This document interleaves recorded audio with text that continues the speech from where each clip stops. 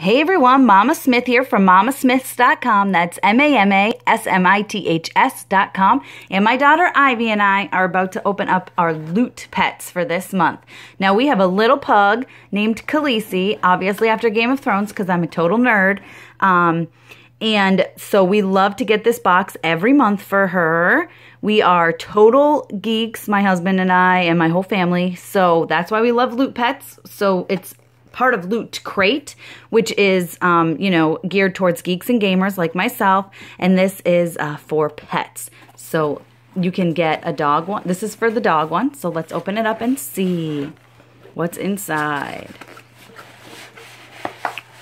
Oh, see, one really, really cool thing is that they have t-shirts. So here's our little dog shirt. One second, honey. Here's our little dog shirt.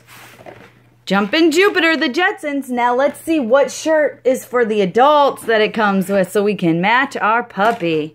It is a Loot Crate exclusive, and I bet you it's going to be about the Jetsons.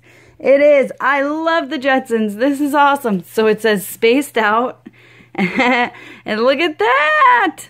That is fantastic. So there's a little puppy shirt and an adult shirt. I love it. Okay, what else is there, honey?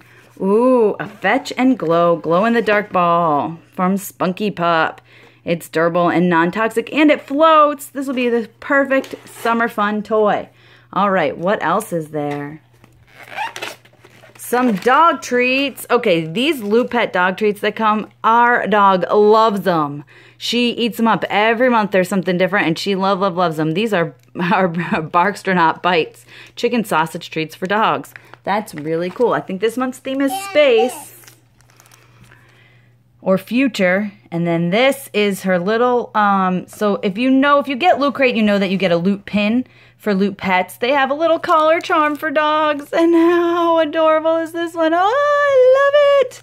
Okay, and then they also include a couple of cards here that tell you about everything that came in this month's box. So you can subscribe at lootcrate.com and just click on the Loot Pets. And again, I'll have a post up at mamasmiths.com soon. MAMASMITHS.com. Thanks for watching.